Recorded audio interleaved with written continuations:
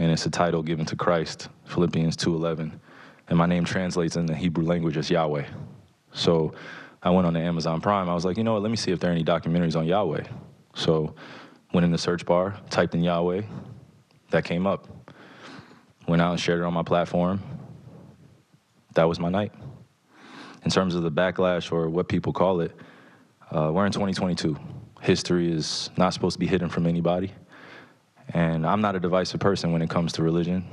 I embrace all walks of life. You see it on all my platforms. I talk to all races, all cultures, all religions, and my response would be, it's not about educating yourself on what Semitism is and what anti-Semitism is. It's really about learning the root words of where these come from and understanding that this is an African heritage that is also belonging to the people. Africa is in it, whether we want to dismiss it or not. So the claims of anti-Semitism and who are the original chosen people of God, and we go into these religious conversations and it's a big no-no. I don't live my way like that. I don't live my life that way. Excuse me, I grew up in a melting pot, and I say a melting pot of all races, white, black, red, yellow, Jewish, Christian, Muslim, and you can see the way I live my life now. I'm not here to be divisive, so they could push their agenda. I don't want to say they, because I'm not identifying any one group or race of people, but I'm in a unique position to have a level of influence on my community, and what I post does not mean that I support everything that's being said or everything that's being done, or I'm campaigning for anything. All I do is post things for my people in my community and those that it's actually going to impact. Anybody else that has criticism, it obviously wasn't meant for them. Hopefully I'm understanding what you said, and I want to make sure I get it right because I don't want to misquote any part of it. I don't expect understanding from a media conglomerate group that sincerely talks about the game of basketball, and then we bring up religion as if it's correlative at times when it's convenient for people to bring it up. So please just be direct with your question, right, so we can move on from this and I can talk about the game and go home to my son, Elohim, and my wife, Marlene, okay? Am I to take it that this was, what you shared was not something that you've even watched? This was, you did watch it, or either watch it or read it. I had a lot of time last year to read a lot. Read a whole bunch. Good and bad about the truth of our world. So then do you, I guess, understand or not understand those that might imply that that work had anti-Semitic leanings in it? I only ask this because the tweet is still up there, so I We're in 2022. It's on Amazon, a public platform. Whether you want to go watch it or not is up to you. There's things being posted every day. I am no different than the next human being, so don't treat me any different. You guys come in here and make up this powerful influence I have over top of the adultery of, oh, you cannot post that. Why not? Why not?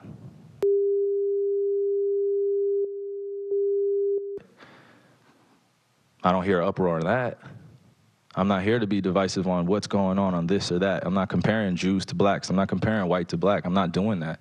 That conversation is dismissive, and it constantly revolves around the rhetoric of who are the chosen people of God. And I'm not here to argue over a person or a culture or religion on what they believe. No, this is what is here. It's on a public platform. Did I do anything illegal?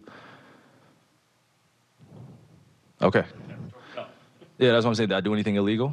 Did I hurt anybody? Did I harm anybody? Am I going out and saying that I hate one specific group of people?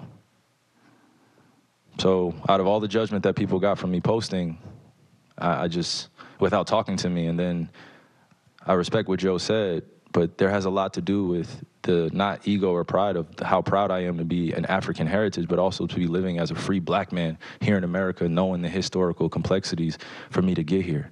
So I'm not going to stand down on anything that I believe in. I'm only going to get stronger because I'm not alone. I have a whole army around me. Kyrie, while we're on the topic of promotion, why did you decide to promote something that Alex Jones said? That was a few weeks ago.